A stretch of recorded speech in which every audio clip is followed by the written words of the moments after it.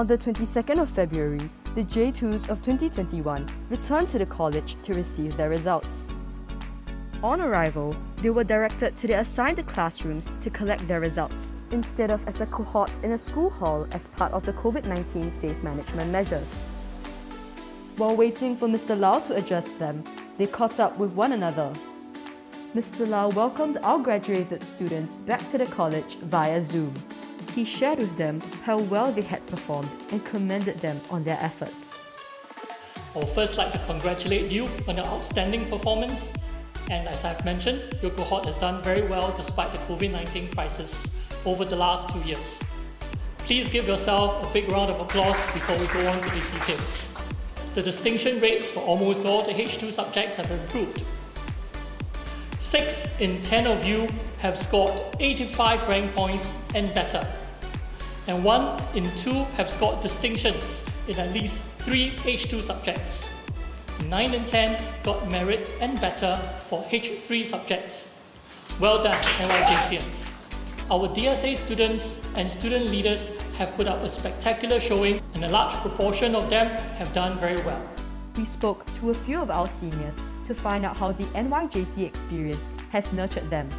For Rachel, she shared how her involvement in the various programs enabled her to give back to the community.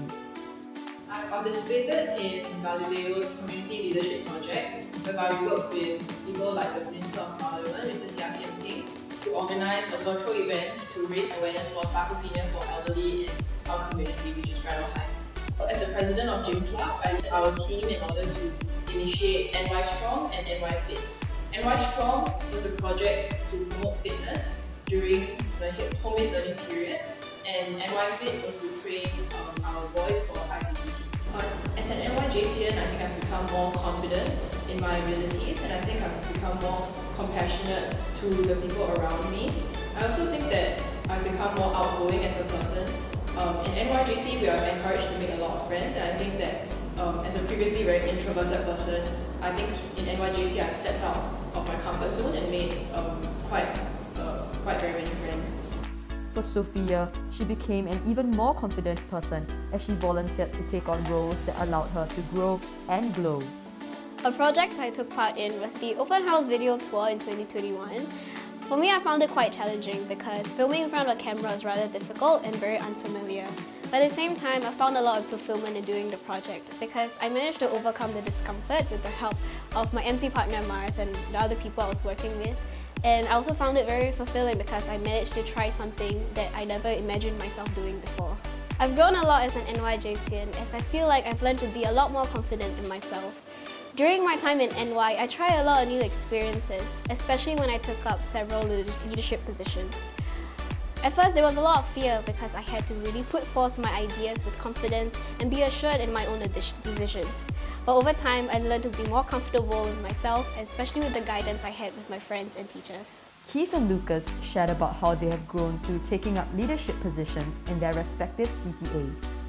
One project that I took part in was actually recruitment, where I was in charge of recruiting as well as training the next batch of student counsellors. It was actually a very fulfilling experience, even for me, because I got to hone my leadership skills in terms of nurturing my juniors and also working with my fellow counsellors, and we are flexible in the way that we do things to give our juniors the best experience that they can have. As the president of the NYJC choir, I led several projects in my CCA, but I think the more memorable one was the SYF Arts presentation that we had to prepare for.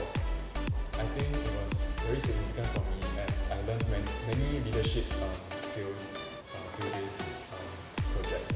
I think I've grown a lot in terms of my leadership skills and potential. This was my first time holding such a major position, and I had to learn what it means to be a good leader. We also asked them about their secrets to success. Be consistent in your revision efforts in terms of doing practice papers and reviewing your corrections.